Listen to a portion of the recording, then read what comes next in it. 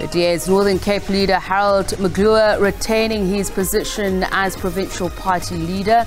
The party held its provincial elective congress in Springbok.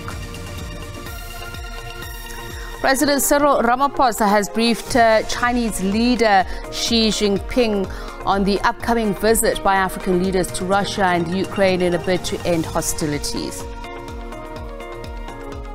He moved from being a coach, he moved from being a father. He was like a friend. Messages of condolences continue to pour in following the death of former Bafana Bafana coach Clive Barker. Barker died after a brave battle with Lewy Body Dementia.